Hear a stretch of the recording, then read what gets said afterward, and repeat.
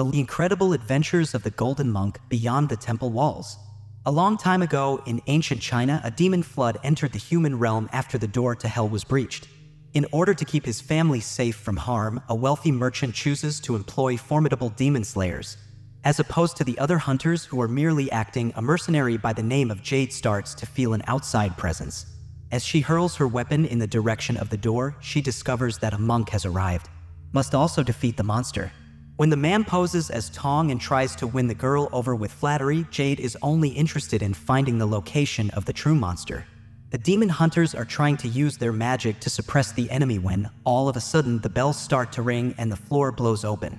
The leader screams in terror as more bones are spit out towards them as they try to subdue the monster, but the soldiers are immediately pulled into the hole.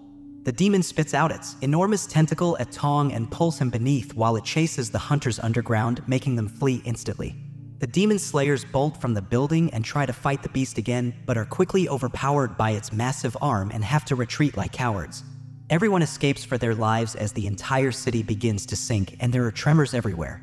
The creature collapses all the surrounding buildings and leaves enormous fissures in the ground, causing significant harm in the region. When the demon hunters reach a bridge, the leader tries to make one last charge. While the enormous thing moves at them from within the ocean, he works his spell. Swiftly emerging from the water, the demon shows that Tong is still alive before lunging in the direction of the hunters and consuming the leader in a single bite. As it attempts to consume every person fleeing, the monster slams into the surrounding buildings and crashes onto the ground. The opponent is far too strong though, as it pushes Tong to the ground after he manages to cling onto it and makes a valiant effort to control the beast. Jade enters the area at the same moment as her friend, telling him to ambush the creature from behind while she targets its eyes. The creature sucks the humans in like a gigantic Pac-Man, growling at them.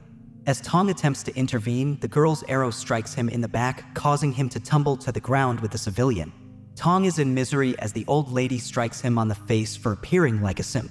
With poison arrows that land squarely in the monster's eye, the female hunters are able to attack and bring down the behemoth. The enormous demon finally succumbs to the ambush, cries in agony, and descends toward the earth. The woman attempts to sever the creature's back, but Tong leaps to her defense, pushing her away from the beast and shielding her from the poisoned blood of the demon. As Tong breaks the fall by face planting on the human pillows and receiving a slap in the process, the liquids shoot onto the merchant and instantly start to burn him. Along with her partner, Jade climbs the beast once more and removes its spine like a valuable trophy. Tong approaches the demon and recites an incantation, causing the creature to disintegrate into dust, leaving only skeletal remnants.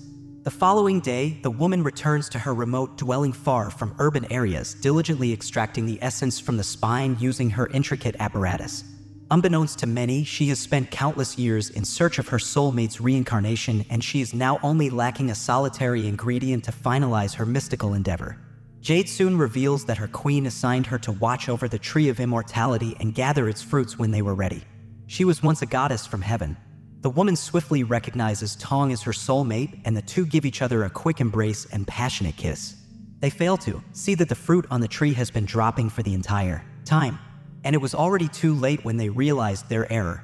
The queen is enraged at the lovers for ruining her ritual, and all the gods and goddesses are gathered around the scene. The goddess decided to punish the deities for their negligence because they were supposed to eat the fruits, which grow just once every 3,000 years. The man gradually descends from heaven and reincarnates into a stranger as she forces Tong to drink the water of forgetfulness and casts him out into the realm of humans. But the woman declines, and as she leaps from heaven, she forgets about her soul partner. Without losing her memories, but she is doomed to live a lifetime without knowing who her true love is. The woman is compelled to live alone during her innumerable reincarnations since she will never be able to see her soulmate, even if they are rivals who have attempted to murder one another in combat. It is now, after all these years of agony, that she may perhaps find her true love. Later that evening, Tong, wandering through the forest by himself, saw a group of people right away. A lot of stunning women are riding in the carriages of those going in the opposite direction. He sees right away that the visitors are demons posing as humans, and the women come to understand that the monk is incredibly strong and has a golden aura all around him. The man's appearance draws the attention of a stunning girl wearing a green dress, who instantly recalls her previous interaction with the monk. As it happens, Tong once vanquished a formidable dragon and succeeded in trapping it beneath the Buddha statue. However, one of the dragon's offspring managed to flee before the beast turned stone. Upon noticing this, the guy chooses to spare the snake by removing the demon from the region and giving it freedom rather than murdering it. After all these years, the woman is astonished to meet her hero and knows she owes him her life. After a while, the demons reach a big palace where they are welcomed by their father, the dragon lord, and he wants to know if their strategy worked. It turns out that their goal in trying to woo the emperor with their beauty was to eventually subjugate him and enslave all of humanity. However, a powerful spirit drove the girls away as they tried to poison the monarch, feeling the evil auras around them. The dragon demon understands that they must alter their strategy as they require a human girl to entice the emperor and give him the poison so they may take control of his thoughts. All of the demons transform into their actual forms, exposing themselves as terrifying beings, as they intend to consume the defenseless kids in order to preserve their immortality. The following day, the monks smash their swords into bits because Tong's head is like a porcupine and his masters are trying to cut off his hair as if he owes them money. Tong wonders why he's destined to never complete his monastic training, while Kong, one of his instructors, believes that his suffering is a result of having angered the heavens in a past incarnation. As he attempts to persuade the man to offer prayers to the gods, all of the statues turn their backs on the protagonist, expressing their displeasure with him and further confusing him. When he prays to the goddess of mercy, Guanyin, the only one who responds is the goddess returned, informing the man that the only way to discover the truth is to slay a one-eyed demon. Concerning his past, the head of the monastery rushes inside and discovers that all the sculptures are turned around before the man can comprehend the goddess's prophecy. He soon learned that Tong was the one who had desecrated his temple, and as a response, all of the monks seized hold of him and severely beat him. He demands to know who was behind it. It turns out that the wealthy woman who paid the monks is praying for a son. She is enraged that the people are interfering with her ritual and has her henchmen punishing the master. The troops charge Kong and give him a violent blow to the head, shooting a bright light out of his skull. The monk suddenly turns into a massive monster that towers above everyone as the clouds start to gather and blast intense lightning at him. The beast kicks the soldiers aside like rag dolls and roars violently at the civilians. Then, like an insect, the creature snatches hold of the monk's leader and throws him through the roof. Tong is shocked to know that his teacher has become a demon, but the old man clarifies that he is actually the heavenly brother of the main character, reincarnated. He could no longer bear to see the man's suffering, so he entered the human race to aid his friend. The creature clings to the monk's skull and shows him memories of his past, telling him that he once had a soulmate who was punished by the gods. Tong comes to the realization that he was doomed to be unaware of his lover's reincarnation. When his lord assumes the human shape once more, Tong is reminded by the elderly man that in order to discover the real identity of his soulmate, he must defeat the one-eyed demon as the goddess of mercy has instructed. They are unaware that since his master changed into a gigantic monster, the dragon demon has noticed Tong's presence. Since the main character is accused of imprisoning the evil lord inside the Buddha statue for a millennium, the evil lord instantly knows the monk. He knows that Tong is not at his maximum power, so he intends to exact revenge on the man. He commands his daughters to apprehend the man's lover in order to carry out his evil scheme after being expelled from heaven. The serpent demon, however, is obviously torn over her father's commands because she finds it hard to hurt her savior. A little while later, the angry mustache, a well-known warrior, makes her way to a little village where she intends to stop by the restaurant, which is coincidentally owned by the monk, to get something to eat. The fact that the main character is an imposter is quickly revealed, as he is unable to prepare any of the cuisine offered on the menu. The mother becomes enraged and starts to change into the Hulk as a result, but before they can finish arguing, sticky liquids fall upon the girl's face. Shocked, they turn to face the ceiling to discover a monstrous creature peering at them through the roof. The creature snatches hold of one of the warriors and rips her to ribbons. The Cyclops roar angrily at the humans as the people flee the building right away, and starts wreaking devastation over the entire community. While the demon is busy killing the troops, Jade arrives to take the creatures in order her friend to ambush the monster from below. Fortunately, the hunter is able to temporarily incapacitate the beast, allowing the people to launch an attack before the creature latches onto the warriors and devours them like nibbles. Jade immediately steps in to block the angry mustache's attack because she needs the enemy's eye, but the angry mustache charges in and starts wielding her swords to blind the monster.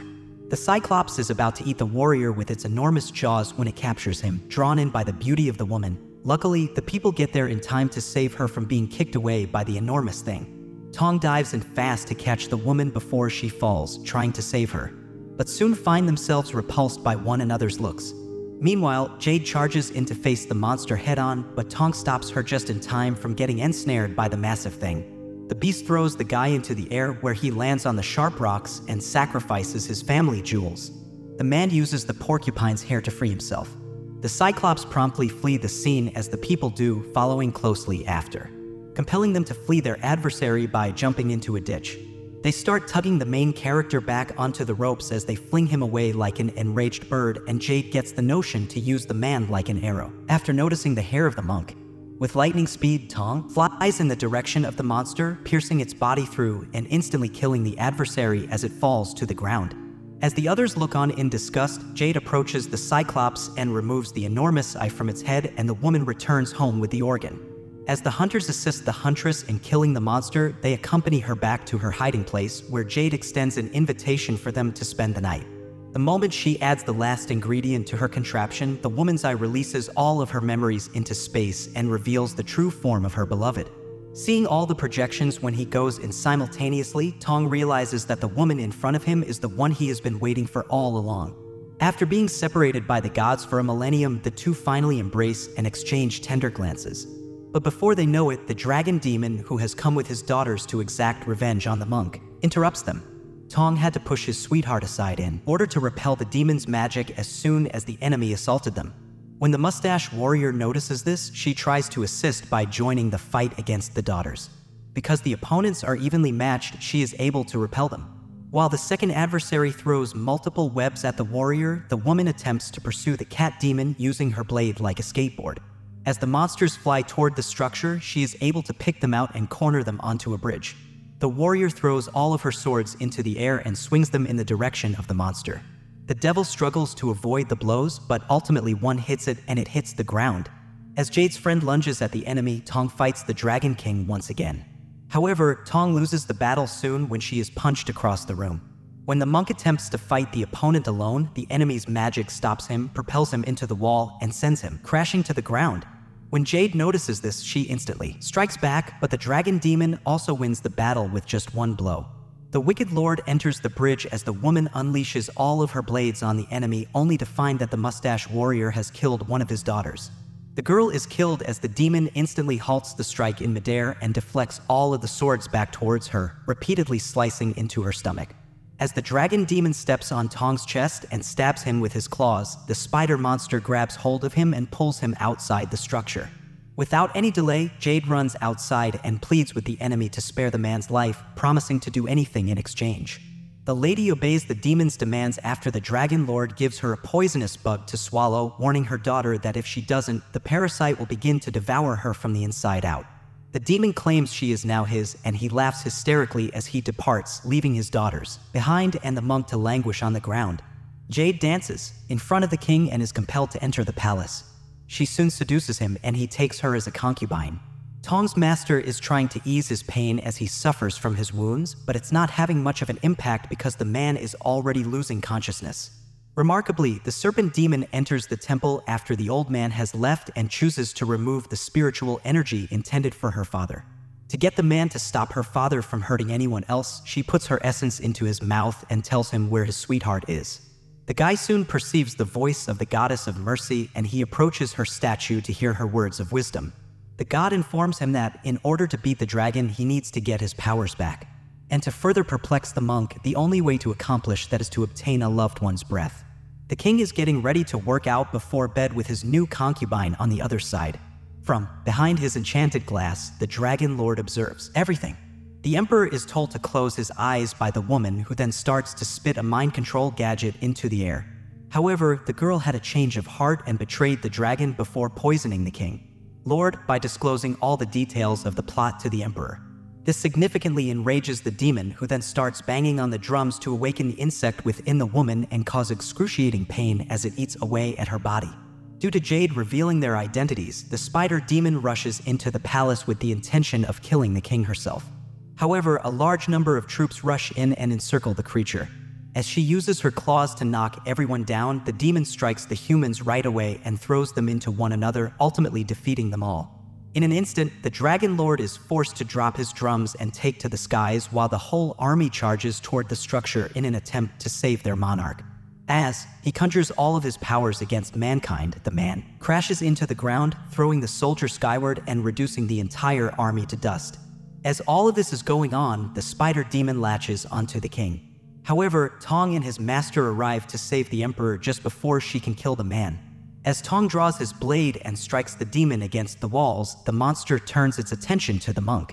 The opponent retaliates by launching her webs at the guy, but Tong uses his sword to deflect the onslaught and tosses everything back, severing the creature into 1,000,000 pieces. As the dragon demon bursts through the door, he discovers Tong's master has changed into the enormous beast once more, but the opponent's tremendous might swiftly knocks the elderly man out.